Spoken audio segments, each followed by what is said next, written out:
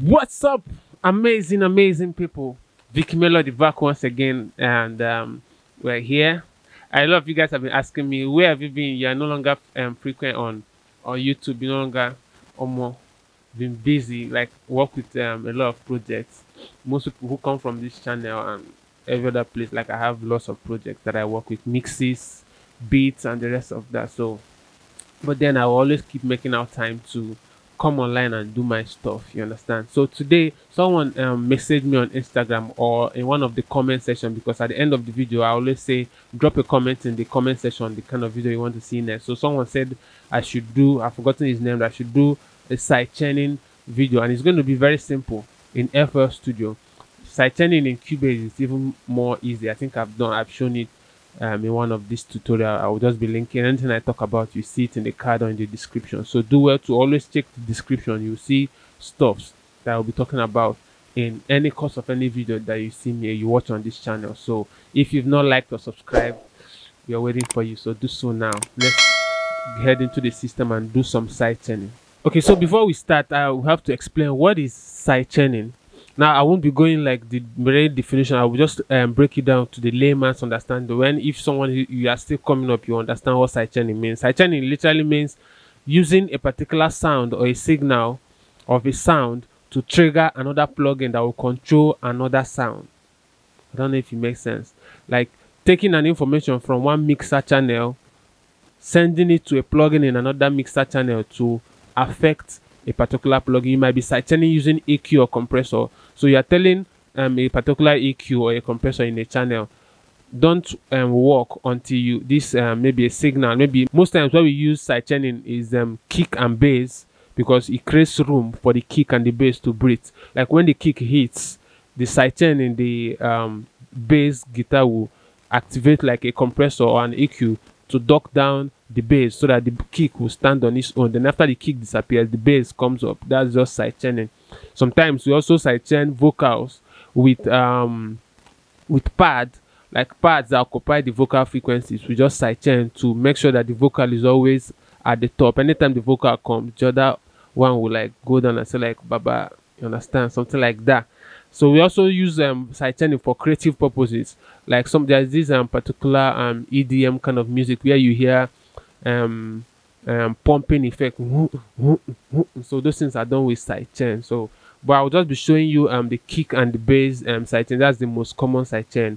And most times you see my mixing tutorials where I always talk about the low frequencies, because you easily get problems in the low frequencies. Once your low frequencies are correct, then you have high chances of having a good mixed sound, whether it's your instrumental or your vocal.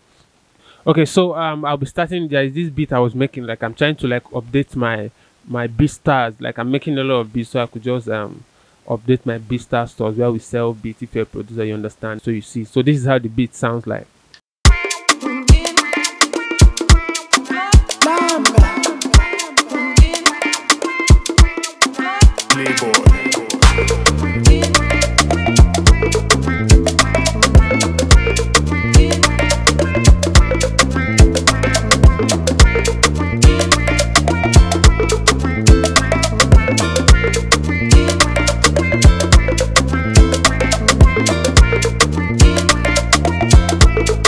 This is actually kind of a high life kind of vibe. That was the mood I was in. I think I was listening to one of these high life sounds. Sometimes we producers, we listen to a lot of sounds and get inspiration. So this particular song beat, what inspired it was one of the old high life songs from our debate them, and this is kind of beat that people like Timaya could just murder.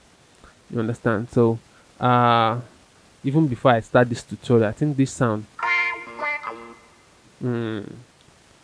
this sound was gotten from it's an old plugin actually. I think Hypersonic. Who uses Hypersonic again? I beg. It's just Hypersonic.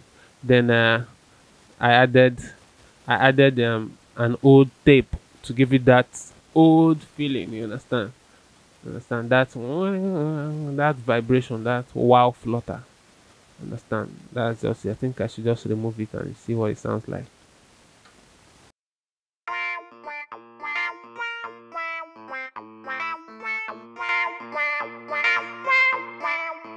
that kind of tape feeling that they used to record in those days. You understand? So now back to our sidechain. So these are the stuffs I want to work on.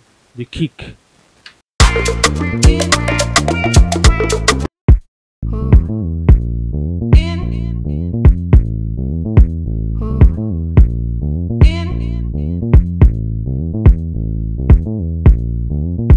So the kick and the bass, they are all resonating on the low frequencies between from 0 to let's say 150, and we want to create that room for both of them to balance equally. And you know, the kick is the heart of a song. The bass also is the groove that glues everything together. So both of them are so important. So what we'll do is to do side chaining. So we want the kick to attenuate or compress the bass anytime the kick comes, because we cannot use bass and the bass guitar to attenuate the kick, because the bass the guitar is consistent but the kick comes and goes, so it's a good signal for the compression. So what I would do is, this is the kick. So guys, at this point I have to stop and talk about the sponsors of today's video, and it's no other person than DistroKid.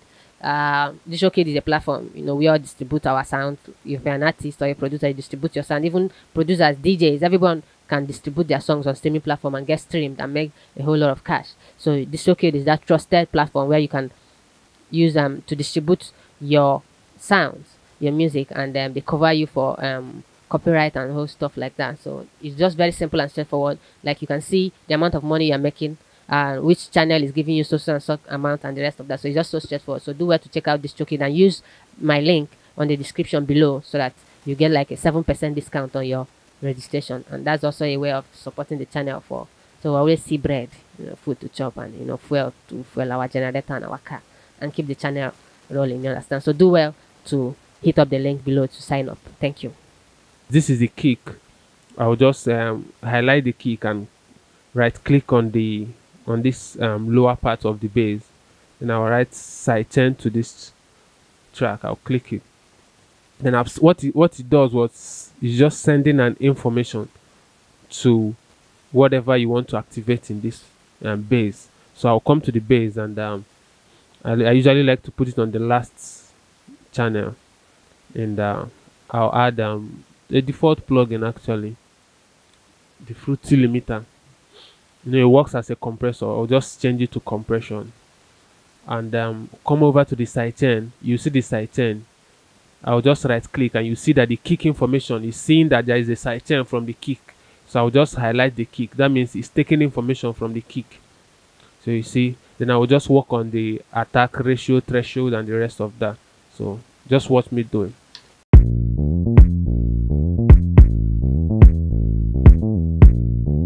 I'm using a ratio of 3 to 1 or 4. Between that ratio is good enough. Then I'll just bring down my threshold. Then you see the kick compressing anytime the kick comes, and you just reduce the volume of the bass so that the kick will always be present. Understand?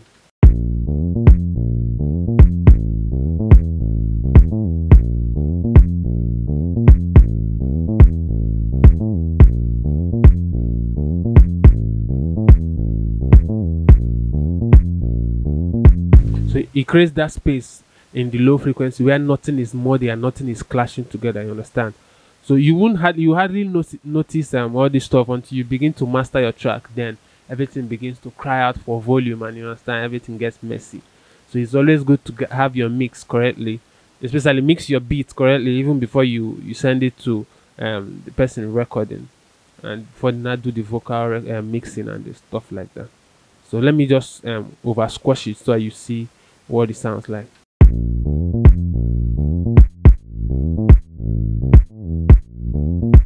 Now I'm just trying to exaggerate so you see what we're actually doing, but you do it in a way that is not too noticeable, but something is happening there. And you also mind your release. Let the release not be too slow that you notice the rise and understand.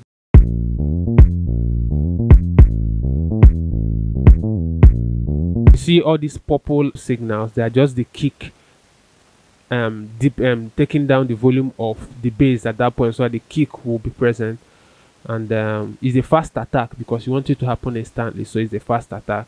Then or you not make it a slow release so that it won't be, so that it's slowly leaving the compression and it's not what you want. So you want it to just boom and go back, so it will have that pumping effect. Like you, most times you go to the club and listen to sound like the kick is hitting it's because of side chaining.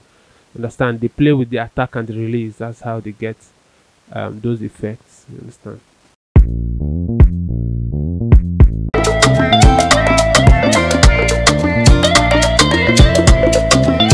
Tutorial don't finish. When I still there, what are you still watching? I beg.